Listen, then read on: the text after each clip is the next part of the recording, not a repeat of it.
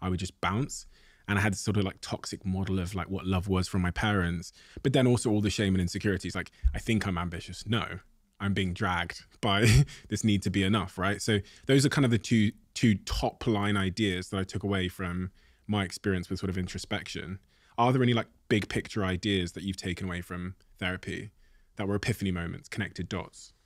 That's a loaded question because I'm so grateful for all of the information I've learned about myself, like the dots I've been able to connect, like how being triggered by something a friend of mine says is actually related to the way that I felt ostracized on the playground when no one wanted to play with me. And like one little thing, even though they didn't mean it that way or even had any malicious intent behind it, has then taken me back to that 12-year-old girl who just feels so alone and doesn't know what she did wrong and just wants to people please. And I think the best part of therapy is within a split. Yeah, have you seen That's So Raven? No. Oh, it's this show with Raven Simone on the Disney Channel when we were growing up.